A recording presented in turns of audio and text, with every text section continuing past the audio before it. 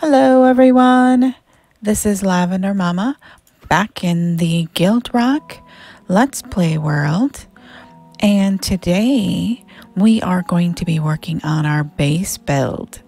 So I know this is going to be a long one, and I most likely am going to be breaking this up into smaller chunks and only showing like portions of each part of the build, because I know this is going to be a long process.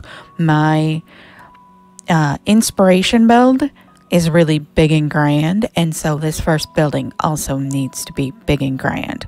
So this is going to be a bit of a departure from what I usually do. We probably will do most of this in some sort of time lapse so that it doesn't take quite as long as it normally does. But let's see what we get into here. I probably will do some sort of commentary over it to kind of explain what I'm doing and what my thought process is. But I hope you enjoy this, and I hope it doesn't end up being too long for you. So let's jump into the build and see what we've got going on today. All right. Okay guys, let's get started on this base build. Now we have a lot of different materials that we've chosen for this. We're going to be using a lot of prismarine, warp stem, the warp foliage, cyan wool, cyan concrete powder are all things that we're going to be using in this first portion of the build. Now we blocked out this particular terrace area in the last episode, and we are going to be starting with the underside, which is going to be a giant quarter circle. I got this circle by using plots and just saying how big I wanted the circle to be, and we're just going to use our materials to create a bit of a light to dark gradient on the underside here.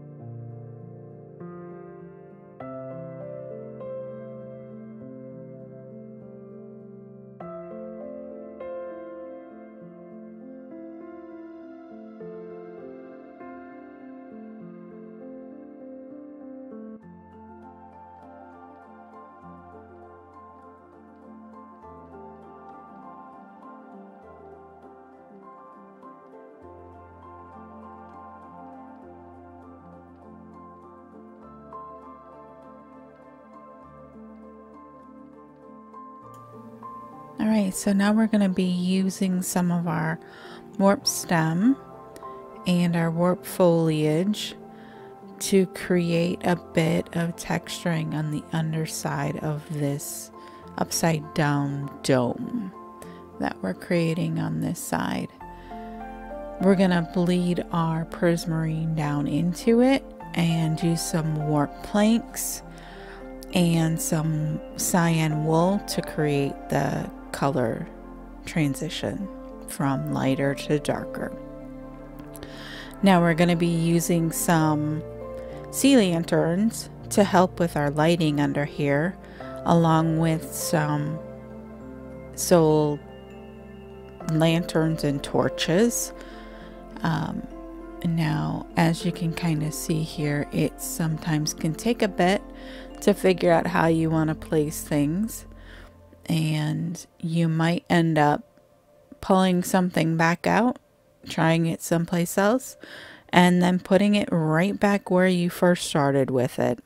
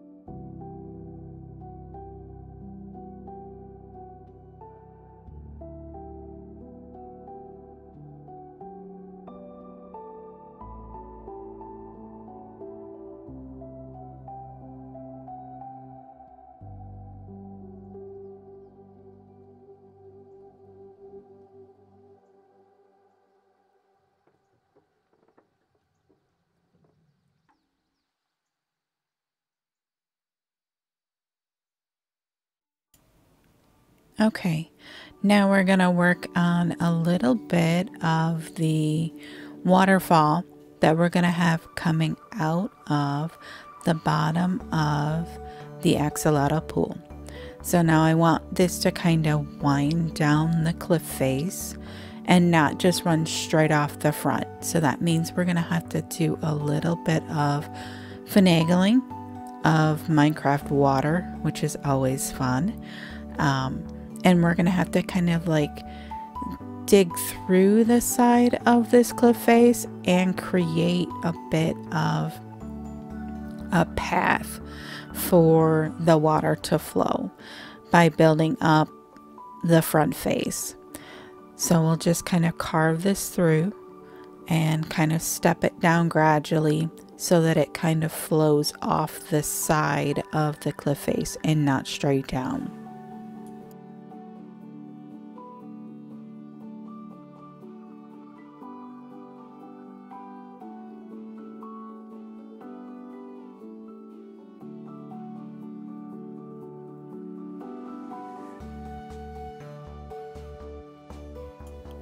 We do have a couple of caves that will have to be blocked off and some openings in the side of the cliff face that we will kind of just step back and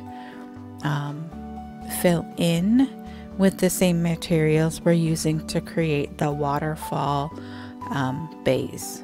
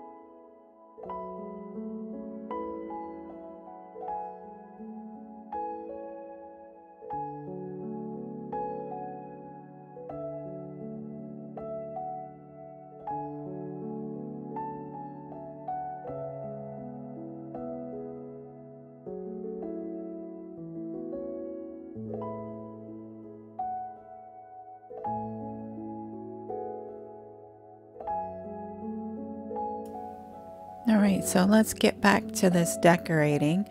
As you can see, we're going to put in some warped fences and some chains with soul lanterns to also help keep this from becoming a spawning area and to just look cool. We're going to dangle these at different heights to help visually create a little bit of interest and to make it so that they're not quite all the same.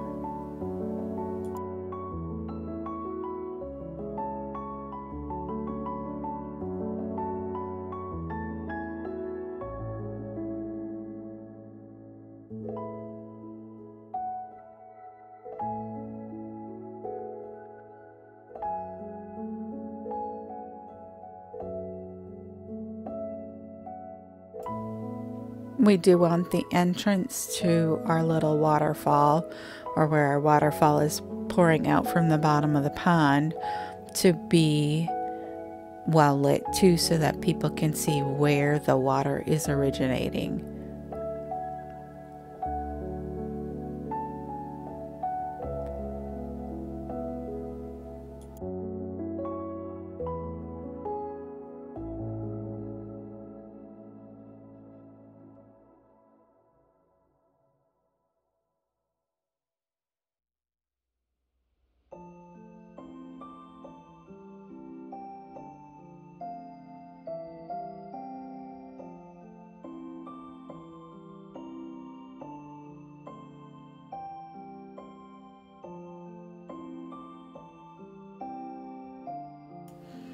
And once again, sometimes where you originally placed something that you thought was great is not so great once you start doing other things, and you end up going back and tweaking and just doing something a little different. So Minecraft is one of those things where you can always change your mind, and sometimes you'll change it multiple times over the course of one build.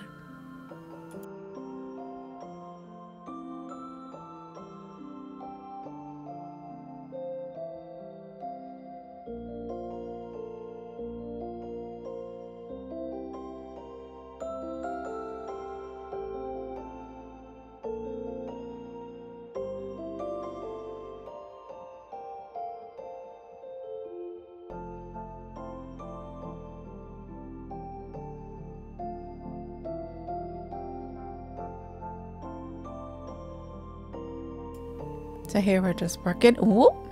Oh my goodness, that was a startle.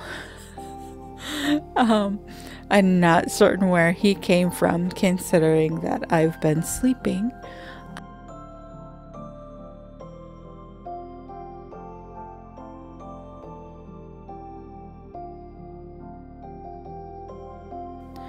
And now it's time to move on to our actual big build. So let's get started on some of the pillar bases for the exterior of our big build. Now we're going to be using a lot of calcite and white wool, white concrete powder, light gray glazed terracotta, and prismarine, along with some warped trapdoors and fences and that kind of thing to create our main build. Now we're going to be building the basic shape with the calcite, and we'll go back and texture with the other materials once we are satisfied with how things are shaping up. I like to do that. It just makes it a little bit easier because you aren't worried about switching between materials. You're just building with one material and then coming back and making it pretty with the rest of the things at another time.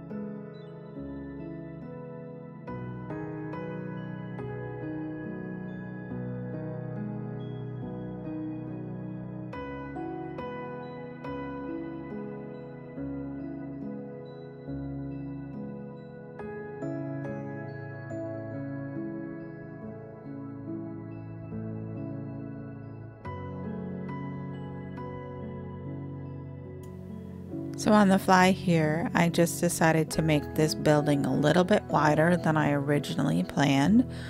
So we're just going to block out a little extra space for our terrace here so that we can make this a little bit wider.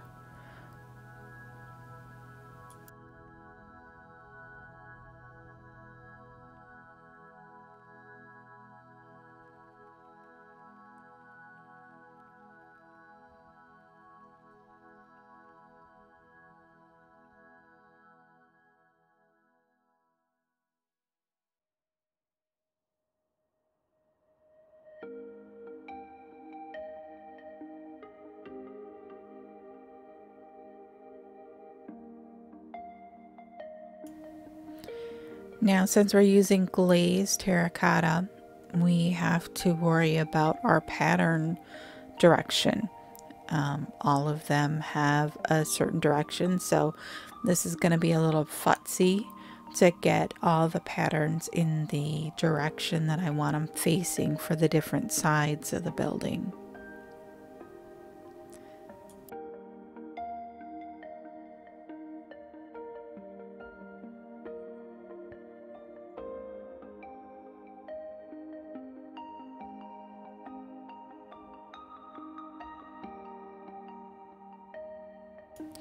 We're just going to clear a little space here so that we have a little bit more room to work. And actually our building is going to mesh into the side of this cliff and poke out above it and kind of be built into the cliff face here. So that's part of our plan. And if you remember our inspiration picture from the last couple of episodes, you'll recognize that we're following that kind of idea.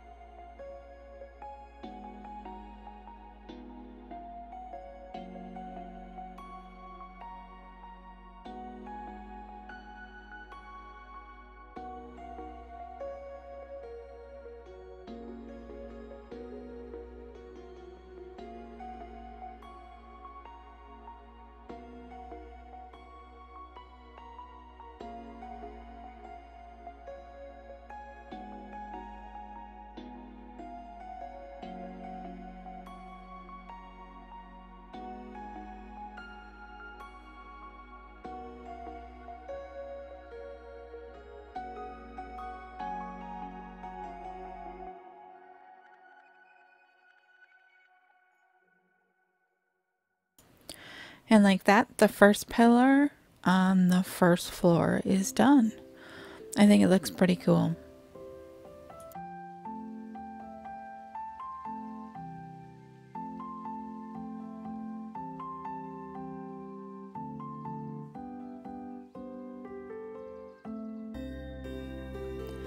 Alright, now that we've got the main bulk of the front face of the first floor done, it's time to work on some window detail.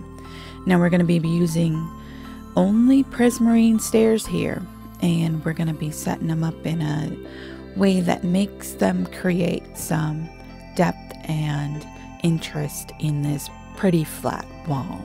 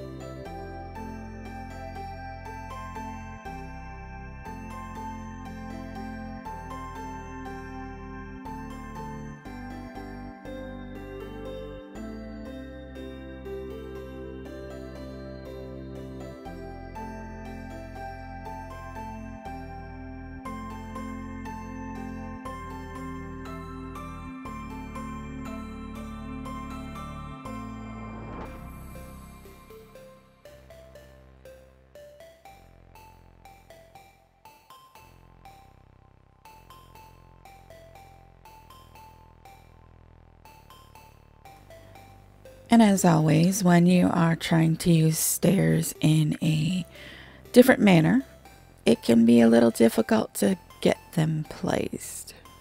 So I struggle a little bit here, but in the end, it looks pretty cool.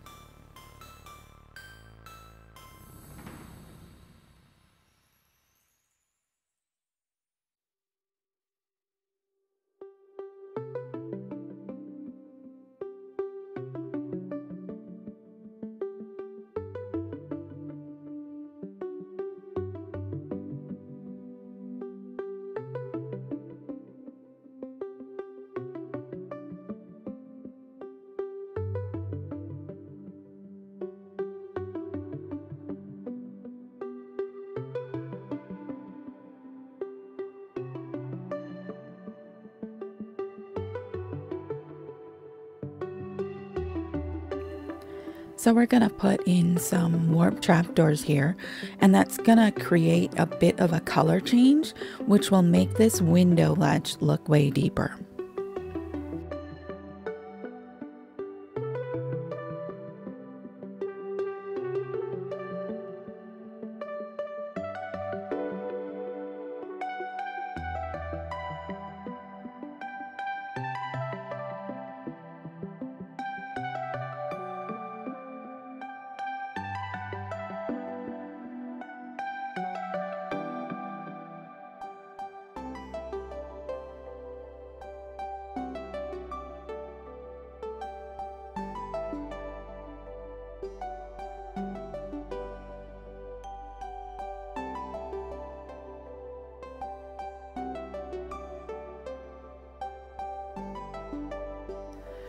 Okay, just a few more stairs here, and we will have a completed front wall.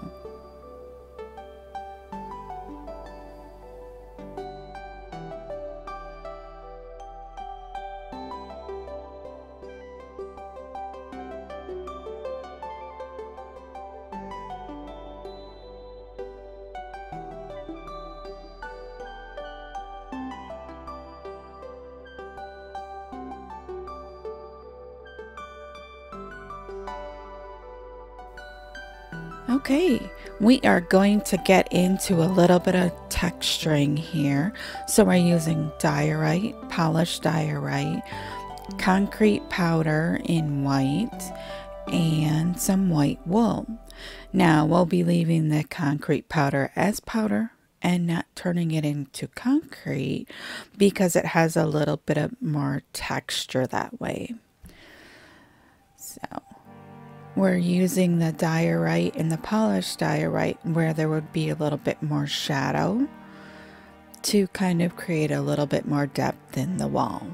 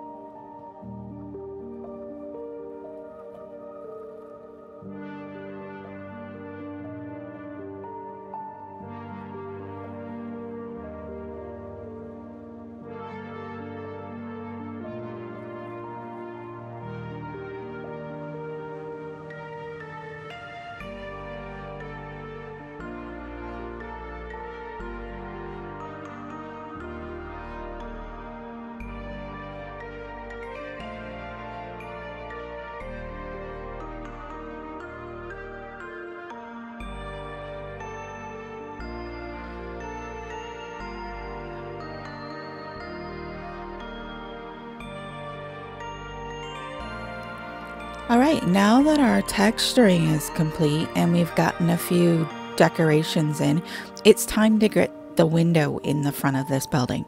Now, we're going to have glass basically running the full height of the building, so it's quite a bit of glass.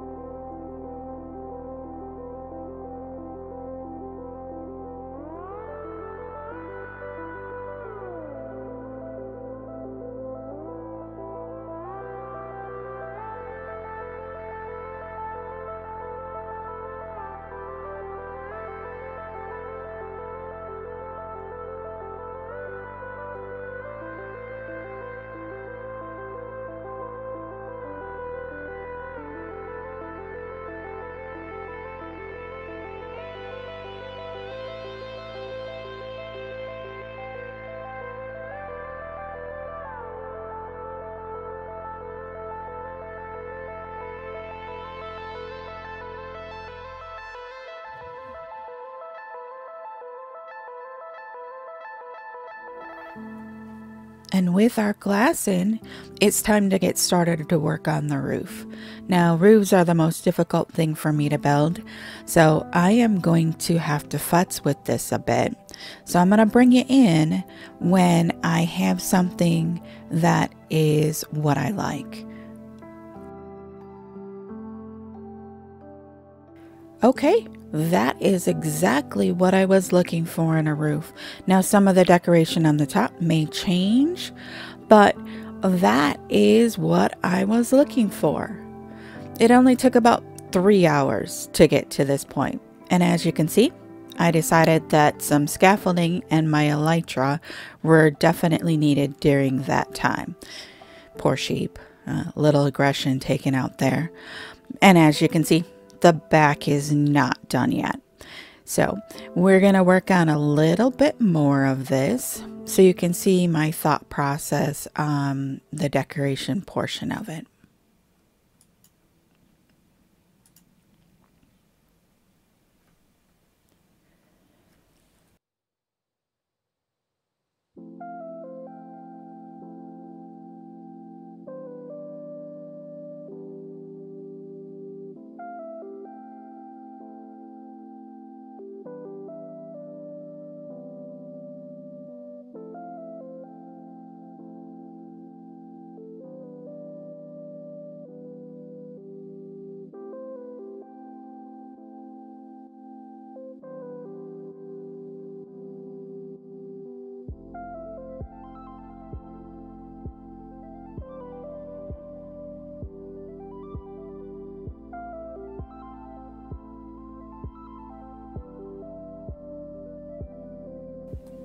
We're gonna do a little bit of texturing on the roof with some stripped warp stem to just kind of give it a little bit of difference.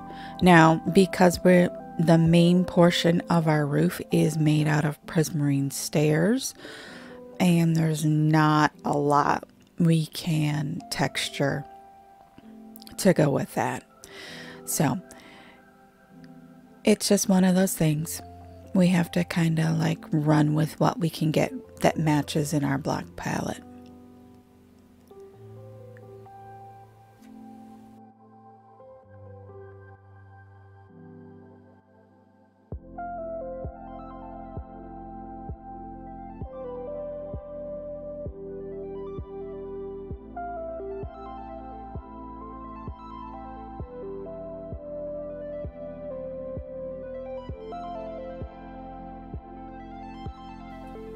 Look at that. The base is looking so good.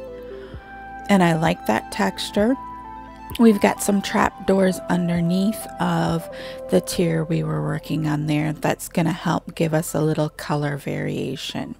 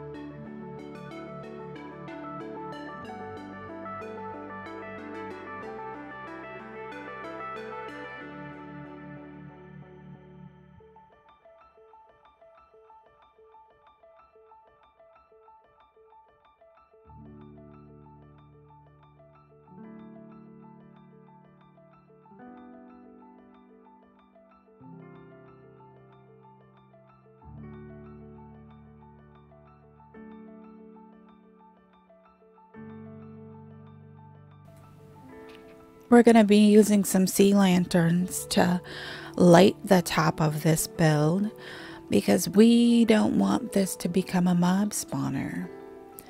And I think it'll look pretty cool from a distance as well.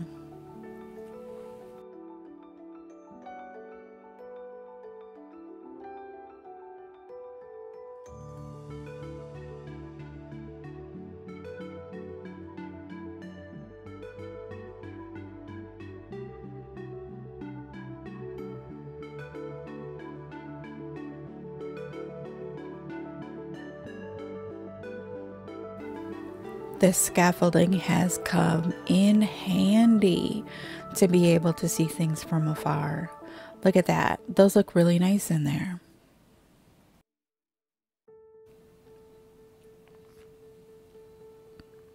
All right, let's get some of the final details on the exterior here. We need some more lanterns. We need some more flowering azalea leaves. Anything that will make this seem like it has a little bit more life.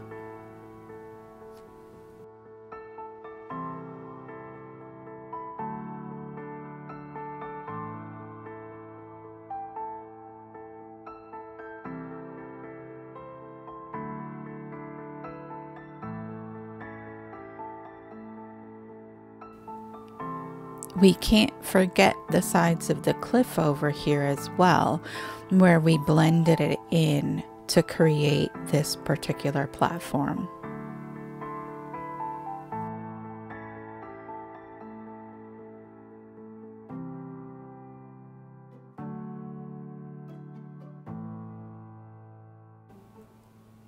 We just need a few more leaves here around the front of the building. It's going to hide a little bit of our texturing, but you never know where your decor items will hit. So you might as well texture like you think, and then you know what it looks like.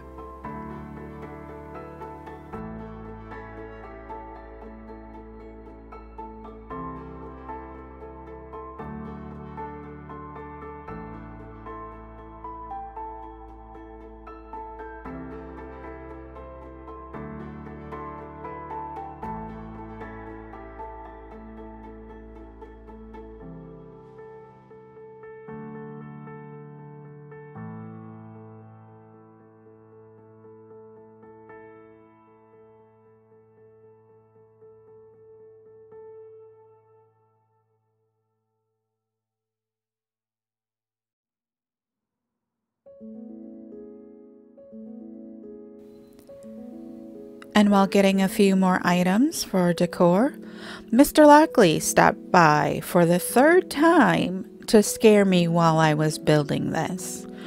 After a little conversation, we'll get back to terraforming our waterfall. It needs a little love as well. Some lilac and azalea bushes will help fluff this out and make it look like it is part of the landscape and not just plop down in front of it. And I don't think flowering azalea is gonna go there.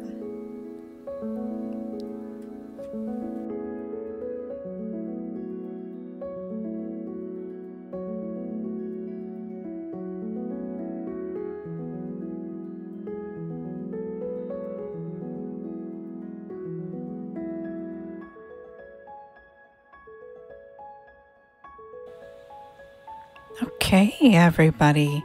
So, look at that.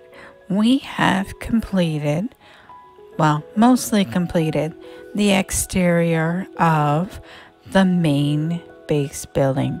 So in here, we're going to have like our bedroom and some storage. We've got 3 levels going on here. The interior is not done yet, but you can kind of see the axolotl pond is in here. We've got our waterfall in, which still needs a little bit of greenery. I don't have any shears right now to get some vines to add to this, but I think it looks pretty good. I'm liking that. We added in a couple of flowering azalea trees back there. We still need a little bit of greenery on the roof, I believe.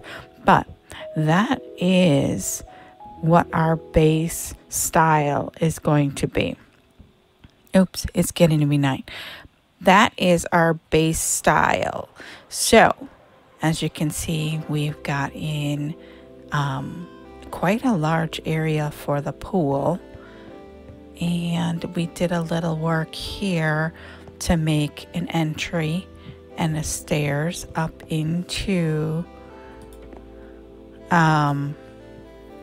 the next area we probably will build in. Like I said, this is not the way this is going to be, but we do have a floor here for a bedroom. And then we also have an attic. So maybe we turn the attic into something, you know, funky. We still need to take down our scaffolding back there too. But yeah, I am happy with our progress on this so far. Really happy. I love the way it turned out. So I hope you enjoyed this. We'll come up here and I'll show you. So the back, we still need to get another stair there too, don't we? And some lanterns. But the back has this little area where we kind of have like almost like a portico over top of it, which I think looks cool. So I'm super happy with this. It took quite a long time for us to build this. So we are going to leave it there for today. I hope you enjoyed watching me build this. And if you have any questions on anything, put it down in the comments. If you want to see me add something, or you think I should have done something differently, go ahead and put it in the comments. And I would love it if you could like and subscribe and let me know what you think. All right, have a great day, and we will see you in the next one. Bye.